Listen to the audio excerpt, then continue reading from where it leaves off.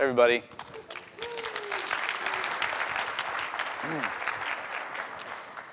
So roughly about 8 years ago, I was working for a federal agency as part of another consulting outfit, and there was a big project. It was, I don't know if some of you have heard of SCAP. They were trying to basically implement and use SCAP and use XCCDF checks and oval checks and to check over 1 million nodes across an entire agency. And it seemed like a pretty monstrous and pretty badass effort. So I was like, sure, I'll do this. And naturally, like any big organization or enterprise, even though it's government, they gravitated towards the tools, right? Because the tools are going to solve everyone's problem. And so fast forward, and kind of relevant to the topic of this talk is how there's broken threat models out there. And what happened with that federal agency is that they invested a lot of money, a lot of our money, a lot of your money, in trying to solve a risk problem.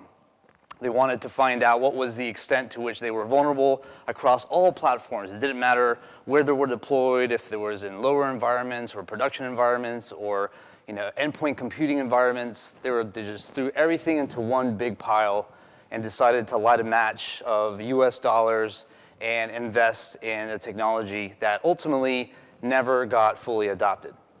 So as I kind of look out into the lights and I try to differentiate the suits from the black hats out there, some of you might actually be practitioners within an enterprise, and this sort of story where there's a lot of CapEx and investment might actually resonate. And it happens over and over and over and over again. So I begin with this, and this is really the crux of what I see, having been in the industry for a little bit. And also, I just spent time, I got called in, many of you know that I'm a pinch hitter for today.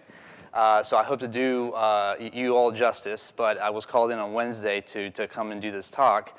But I wanted to revisit some of the prior talks. So I looked at, Joe from back then, he was with DHS, and then I looked at Bruce Schneier, and I looked at also, I'm having a memory lapse, Gary McGraw. So all of them had phenomenal things to say. And these are talks that have happened over years in different cities, and it's the same problem. So this talk is really meant to commissioning OWASP members for real change in AppSec. It's the end of the day. It's been a long week. You guys are looking forward to get home. So I'm trying to kind of pump everybody up to take some of the content, some of the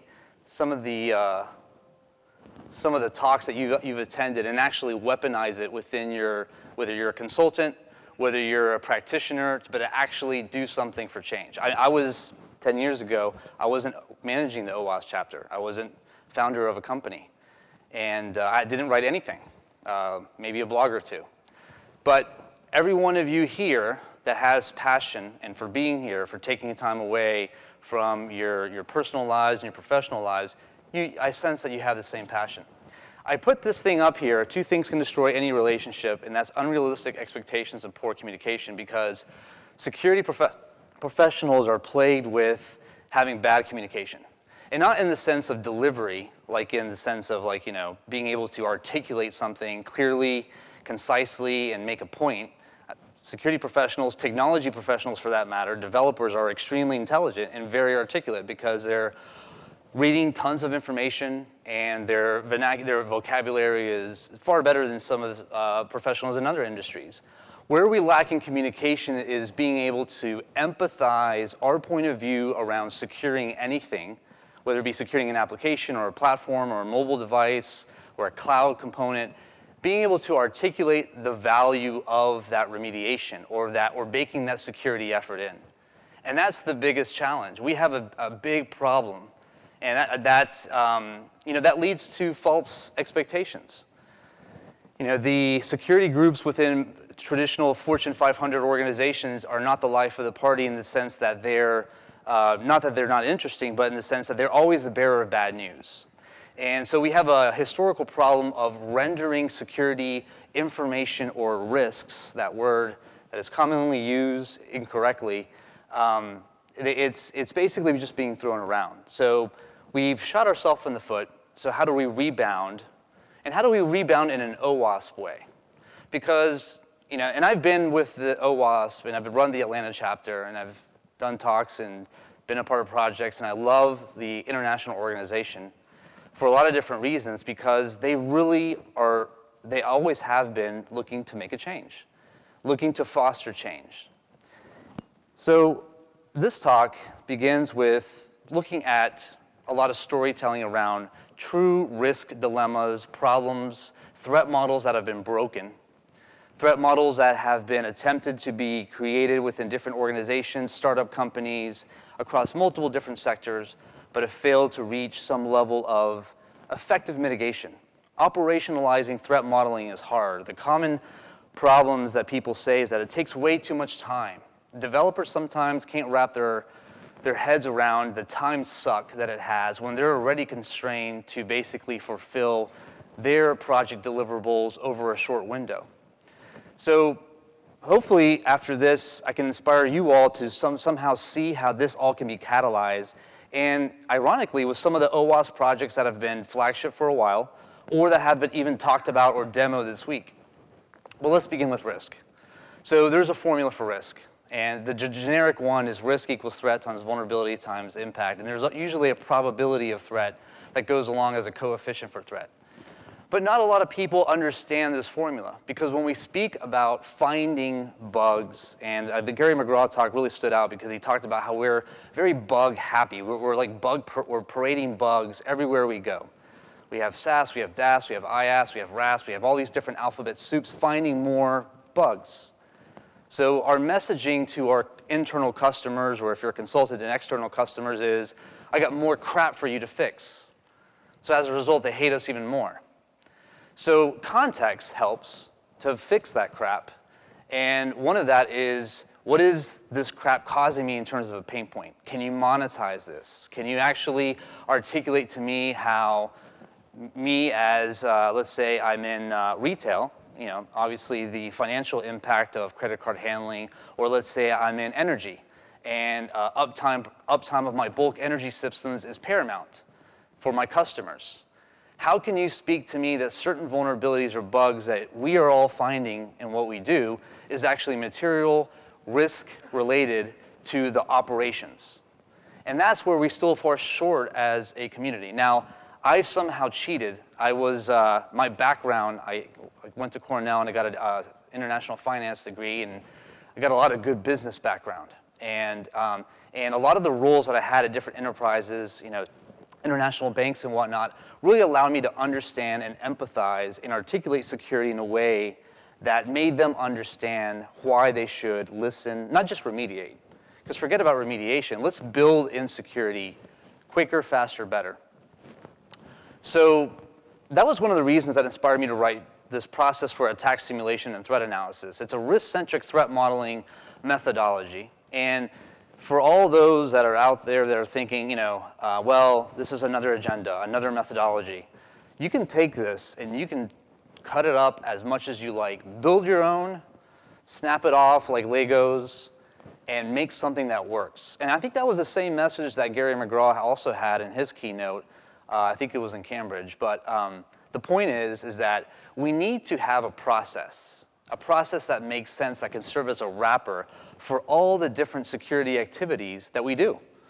Pen testing, source code reviews, static analysis, vulnerability scanning, architectural reviews.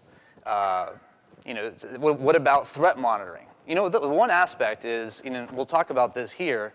If you look at the different stages of PASTA, one of the things that differentiates PASTA as an acronym to the risk-centric threat model is that it incorporates two really key different things: business impact and threat intel. And if you look at other types of approaches, it's called a threat model for a reason. If you're using other types of, I'll use the word methodologies loosely, and you're not incorporating threats, which could be harvested from your SecOps team, they're eyes on glass, looking at alerts at the application layer, platform layer, network layer. And how are you able to translate those alerts into your threat model? It's a threat model. So where are you getting your threats?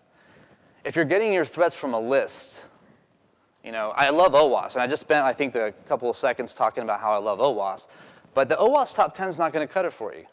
It'll be a good guide if you're totally lost and you want to see what the world is doing, and the OWASP top 10, at least from my perspective, is not fully evidence-based, where it taps on the shoulders of a lot of tools out there and say, hey, we've harvested 1 million alerts to say that SQL injection, blind SQL injection, different forms of cross-site scripting and cross-site request forgery. We've mined all this data, and here it is over 12 months. That's definitely a study. And maybe we'll get there. And I've always wanted that we could get there. But the point goes back to the threat. What are you using for your threat basis? Because we want to go back to that formula of how you're solving for R, how you're solving for risk. So there was before this, I actually had another presentation for work-related, and there is a startup company, medical manufacturer device, IoT, and it's great because they're a small company. And I love dealing with smaller companies because it gives me a chance to really, it's a fresh canvas across the board. From threat modeling to security hardening, I mean, you name it, it's a fresh canvas. So being able to articulate the value proposition of why you should build in security earlier is phenomenal. This particular group and company that's California-based, interesting cosmetic technology product that is IoT. And the short of it is this. One of the questions that came up is, how is it that the threats that you've researched for our platform, for our company, is actually going to be of impact? And correlate this to my application. And that's one of my favorite questions, because you want to take the threats that you're harvesting, that you're putting your own stethoscope to the ground and seeing what's out there, and you want to correlate it to your technology footprint, your frameworks, your open libs, your binaries, third-party binaries, third-party software, and correlating threats or vulnerabilities that have been exploited and that have been reported, and correlating that to your model, because that shows precedence. And then you correlate that to threat motives. What do people in healthcare, what do adversarial groups and individuals in healthcare want? They want PHI for identity theft. They want to kill people. It's true. With implantables and wearables, they want to do things for the lulz. So you have to look at what is the precedence of actual breaches, actual incidents for the market that you're in, or the sub-market that you're in order that your messaging for building security in can be more topical. Because once you start to make recommendations, maybe from OWASP standards or ASVS or security knowledge framework, then the things that you're cherry picking from those references, those great projects, can actually be material for risk reduction because you're addressing a real threat. So I wrote this book, and there was already a brief introduction. The only reason I bring this up is simply for context. The rest of this talk is simply just me storytelling, fireside chatting. I'm sharing what I've seen. I'm sure you've seen just as much, if not more. And in fact, after this, one of the great things I like about OWASP, if you're not part of the Slack channels that exist, we're continuing the threat modeling conversation for evolving more references, more templates, more projects so that people can go back and implement any type of threat modeling, whether it be a risk-centric approach or otherwise. But I bring that up simply just for context. The different industries and things that have been seen and witnessed, there's a common denominator, and that's that we're not building security in earlier. Here we are 2017, and it's still post-implementation testing. Chasing people with JIRA tickets, remedy tickets, ServiceNow tickets, whatever ticketing system du jour, it's the same crap. It's like almost like we're collectors, knocking on the door asking for remediation dollars. And it's what really kind of reduces the value that we actually bring. So threat modeling is an aspect that I actually love, because if you look at the different phases of where you want to tackle hardening your business logic, hardening your integrated third-party software, you can look at the design. You can look at the different use cases and see how those use cases might actually beget abuse cases or misuse cases by your own users or by nefarious actors. And so this is the goal and achievement that we want to do. And there's the tools already that OWASP has produced to really facilitate a lot of these phases, regardless of where you are. Typically, when I look at these 7 stages here, people always ask me, well, what stage goes to what, and try to correlate it to a generic SDLC. Stage 1 and 2, I call a discovery phase. It's just trying to figure stuff out. How important is this platform, this solution to the business? Is this a revenue-producing application? Is this one that's regulated? Is this one where the FTC is going to crawl up our rear end if we don't take care of some PII? Or do we have some vendor dependencies? So 2 is, there's a trait saying that you can't really protect what you don't know. And that was a problem going back to the federal example. They didn't know the extent of vulnerable or actually technology stacks they had in their environment. They were amazed to find still Windows XP, and which is, I guess, not so uncommon back then for federal, but a lot of different platforms that they didn't provide authorization for as part of their CNN and onboarding process. So do you know enough about if you're a part of a development team, do you know that the application components at the UI level, the presentation layer? What about the application tier or the backend database tier? Are there cloud components or APIs that you're interfacing with? So enumeration is part of number 2. 3 is really putting it all together, dissecting and understanding the call flows, understanding the protocols. I was really researching a lot lately on threat modeling for these different protocols for IoT. And there's this one protocol that it's amazing how things change and how things evolve. And it's COAP. And it's a protocol that's lightweight that actually rides on top of, it's basically HTTP integrated, but you can't secure it with TLS because it's basically sending datagrams versus TCP packets. And what's interesting is that you can use other types of mitigations, like secure UDP mediums. There's a protocol, I think it's DTLS, that can be used as an underlying component. But the point, going back to application decomposition and technology enumeration, is do you know your stack? Do you know the components within your application? Do you know how they work? Have you taken the time to understand, as a security practitioner, the RFC publications around that spec? That's the great thing about some of the team members that I have is that I'm getting old, so I'm the has-been, but they're definitely in it, right? They're all about, how does this protocol work? Let me start there. How does this technology work? Because I want to abuse the hell out of it as a breaker or as a black hat. And that is the right mentality. I mean, for those that are out there, hiring practitioners out there, it is tough to find that psychological trait of a cyber criminal. It's very hard, and it's very much needed. But digressing back into the topic of threat model stories, the threat modeling usage is very much broken. Oftentimes, there'll be individuals that'll say, yeah, I just built this threat model. And, a traditional IT person in software development say, well, this is a DFD. Or a security practitioner should say, well, where are your threats? And which ones do I handle first? It's good to break down your application environments. It's good to basically establish trust zones and trust boundaries, understand what the calls are and what the protocols are, understand the levels of authentication between components, and if there's implicit trust factors that exist from, this is actually a mobile component. We do a lot of mobile testing, and a long time ago, some of our guys found some of the implicit trusts that exist with Android-related applications and having a field day with that. So being able to threat model and find information and vulnerabilities in design is amazing. So the main crux here that's missing is funneling context into our threat models. And that's why the whole system is broken, in the sense that those that are spewing threat modeling rhetoric need to look at context. What's your threat context? What's your business impact context?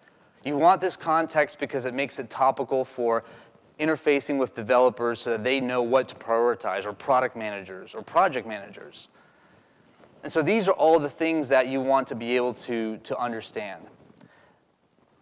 So overall, as we look at a threat landscape, meshing with possible impact and systems that might be in scope, you overlay these and you get this kind of this overlap of attack, where if certain parts of your technology footprint do get attacked, and those technology components actually map to, let's say, high impact scenarios of data loss or issuing service level credits as a service provider, or some sort of regulatory nightmare, then you want to be able to correlate the function of your software assets, your libraries, your frameworks, to the actual impact, and then so that you can better foster remediation. But like I said, it's not even about the remediation, it's about planning for a better design.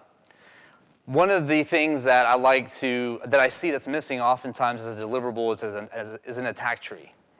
So I like attack trees, and some of you might use kill chains, but it's just a visual way so that the people that are developing products, whether it be a consumer electronic device or anything else, actually understand the sequence of, first of all, the motive.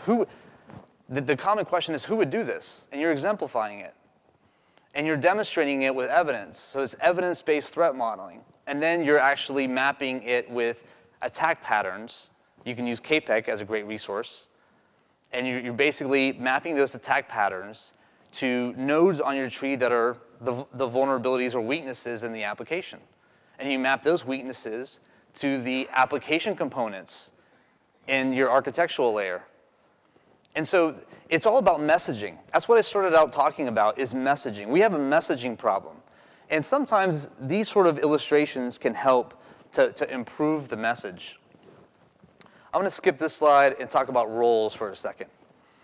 Oftentimes, and I cut this slide off deliberately because I wanted everyone to kind of look at the font because it's kind of small. So real story, enterprise, large multinational company trying to really have a toll gate for threat modeling, but doing it differently and doing it the right way. They're not doing it, they're doing it early. And they're trying to basically have secure design reviews early during the conceptual design phases of a given product that's being developed. And they want to be able to have certain people involved.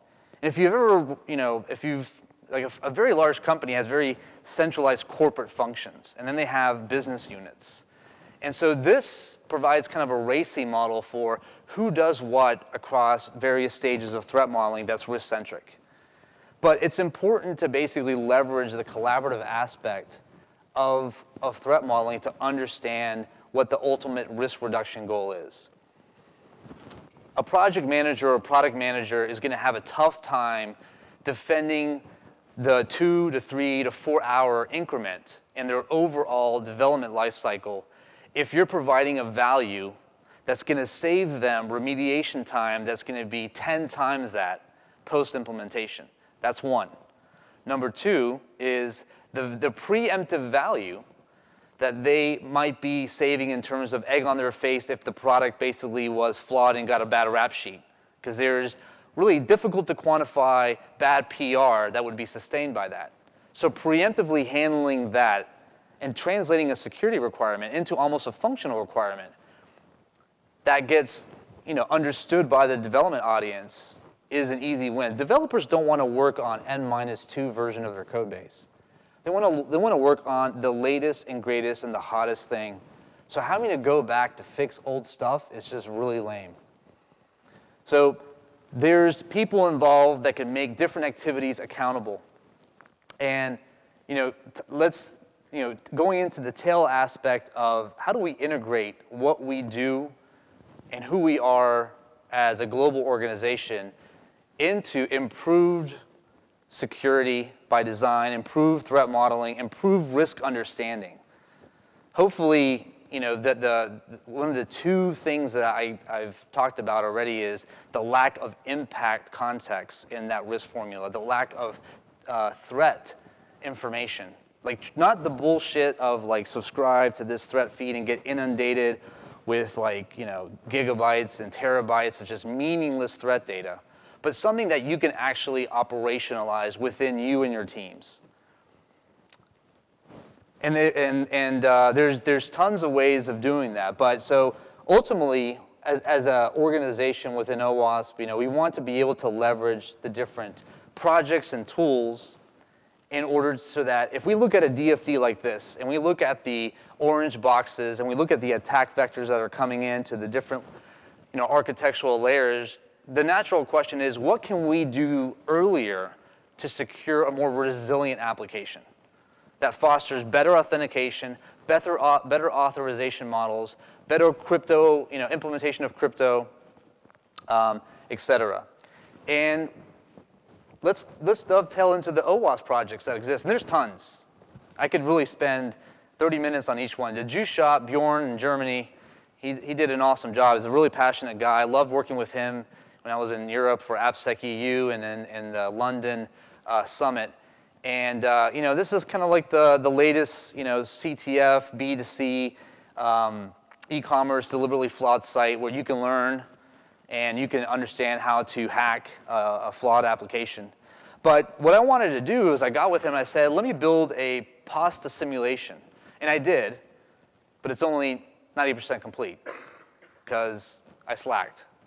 So I'm going to finish that actually next week. And fortunately, the great thing about OWASP is that there's global people that can make you accountable and shame you on Slack in order to kind of get you to finish what you promised. So that's great.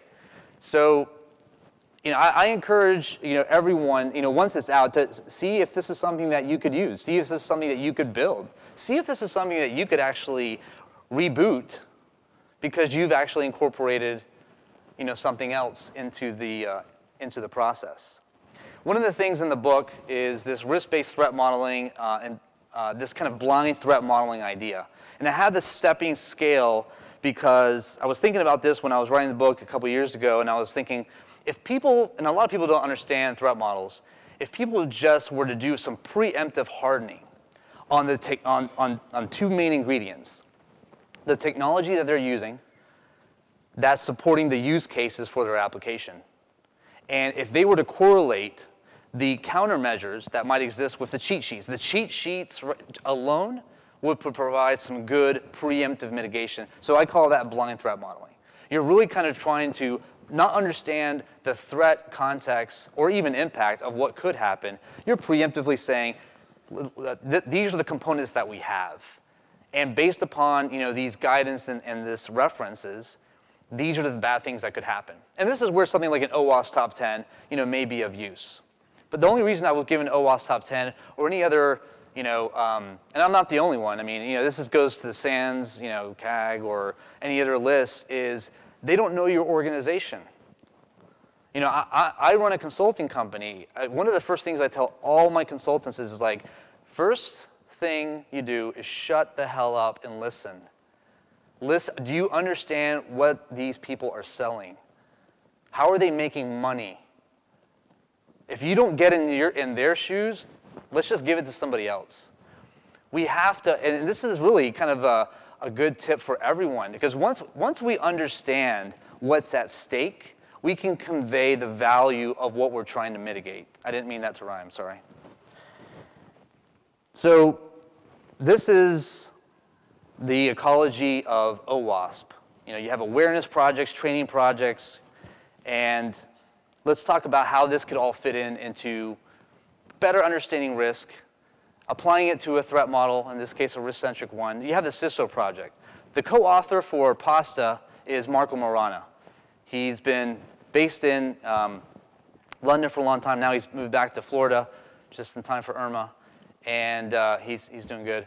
Just saw him the other day, and he is leading the CISO project along with a team of 6 other people, global individuals.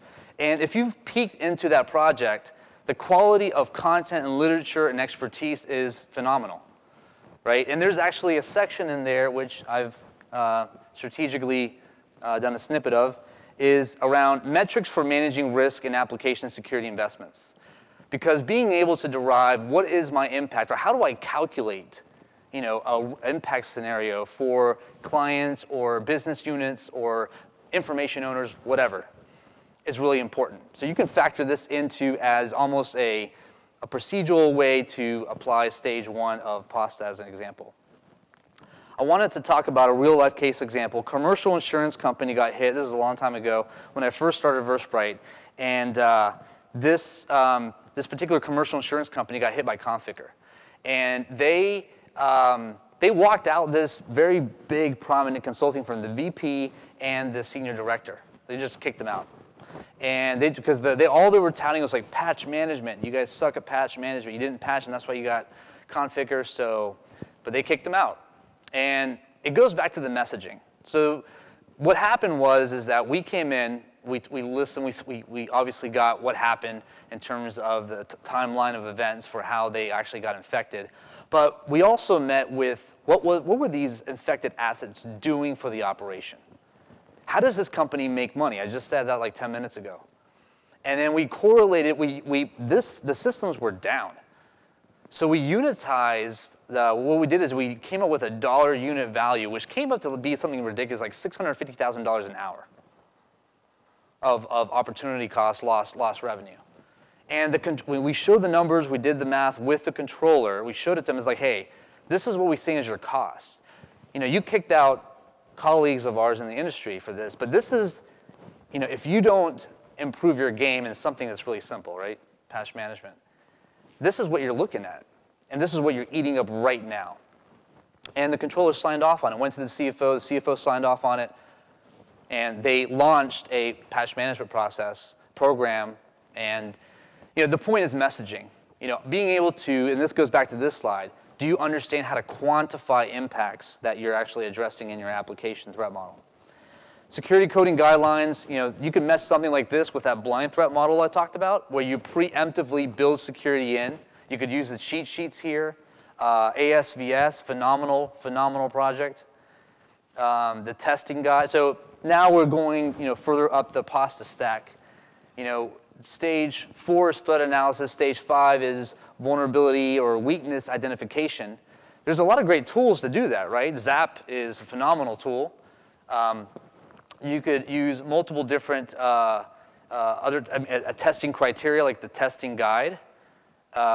You could use, in terms of tools, you can definitely use Zap in order to basically unit test some of the URIs, URLs for different types of, vulnerabilities or weaknesses. And you want to correlate those things like SQL injection. Okay, information loss. What information do I have that is vulnerable from this component in my application? Do I care? Is it, understand what information is at stake so that you can not go into somebody that owns the application and say, you got SQL injection. I owned you 7 ways Sunday. You want to talk about the impact and say, you're 500,000 records, all regulated. Auditors up in here in a month. Audit fees of, $500,000 based upon last year's, or last time we got hit with something like that. Talk about that.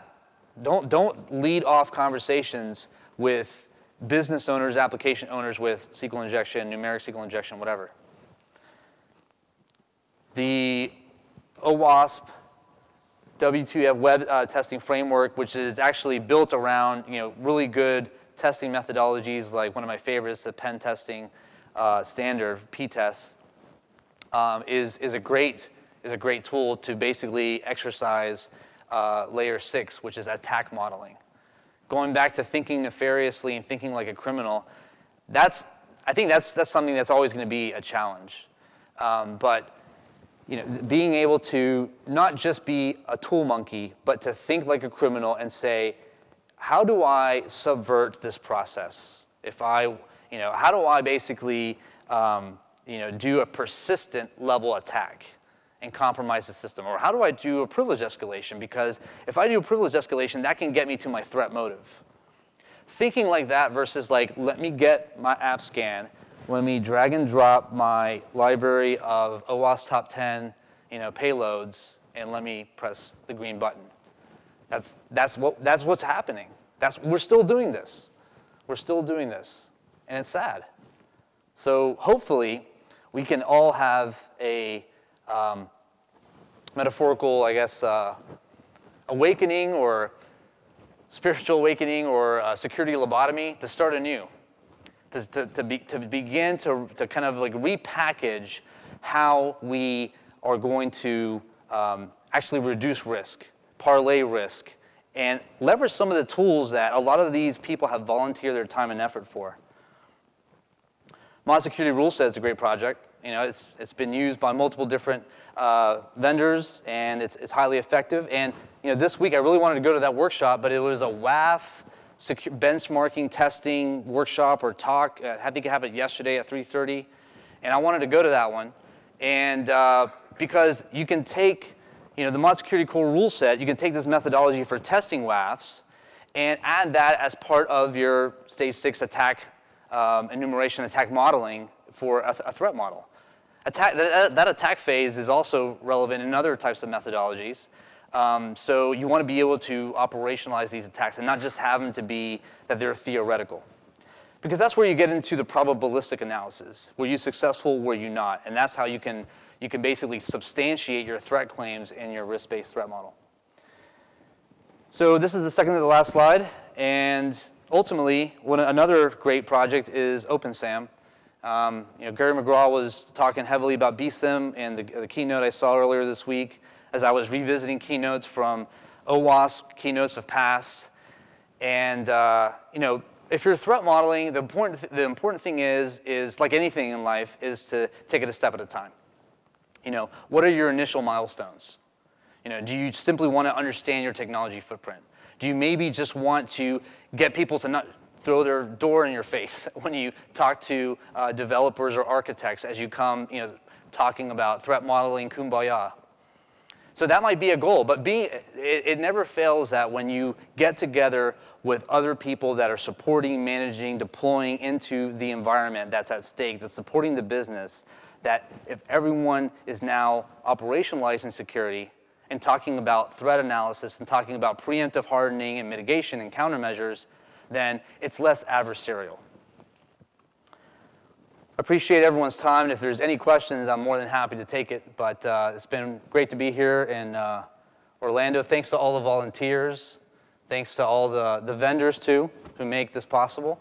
And thanks to all of you guys for being here and supporting OWASP.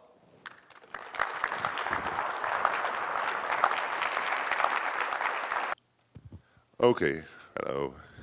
It's kind of the guy who has to switch off the light. I switched on the light after the last call, so they gave me the honor. I hope you enjoyed the conference. I hope you enjoyed last night. It was really a blast to be here. For me, it's really weird. I'm from, as you hear, a slight European accent. To be at Disney World and see what you do. It was impressive firework, good food, good drinks. I hope you enjoyed it.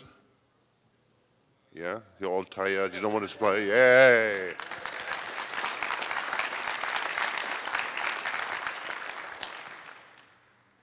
So this event, it was, unfortunately, is about to close down. We had a total of close to 800 registrations. We had 18 students or faculty members. We had 10 trainings in the first 2 days, Tuesday and Wednesday. We had 58 talks. I hope they were really good. I thank you to the speakers. Great job having them here. Yay, speakers.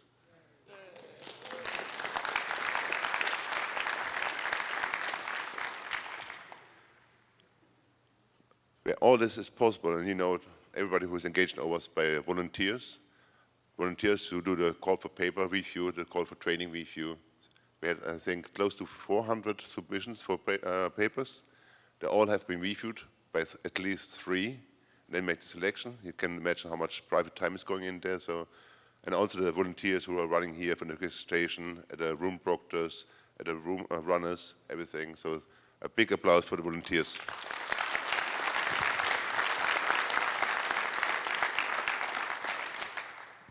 And as you know, I think for such an organization as we are a very small staff. and they make it all possible, our backbone, our operation center. So also a big applause to the staff who make this possible.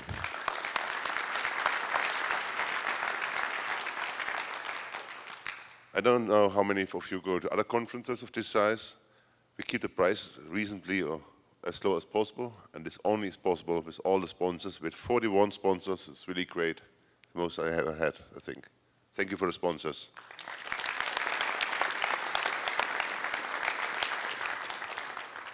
Now, normally it's now the time to announce next year's AppSecUSA. Unfortunately, we have not all details settled yet, but hey, there's also other countries outside of the US where people like me come from. So the next AppSec, Global AppSec Conference will be in Israel, in Tel Aviv, in June 2018.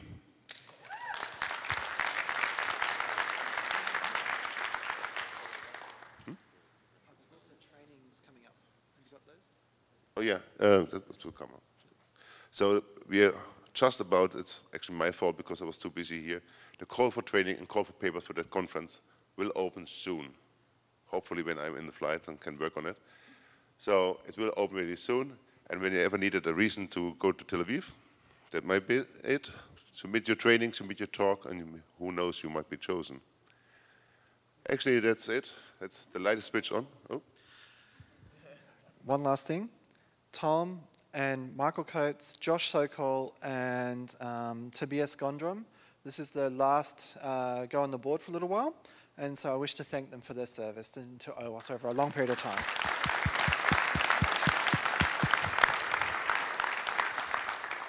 So one more thing back on the numbers. I think it's always important to have people understand what it takes to run a conference and what OWASP looks at this as a fundraiser.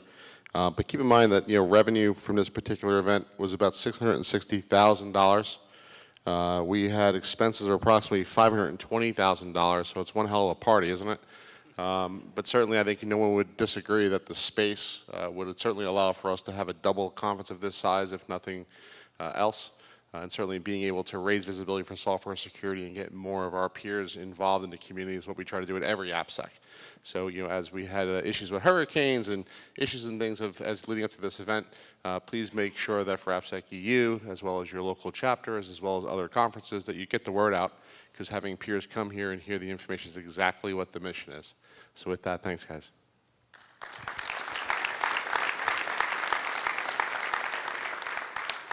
Sorry, I forgot. No, US is all about the money. It runs the world, I know. Gotta pay for stuff. Yeah, and I have to be more verbal and longer sentences to speak English, I'm sorry. Okay, but actually, last but not least, I want to thank you all for being here. You make this a big success. Getting together, all your peers, all your interests, listen to the speakers, listen to us. Thank you.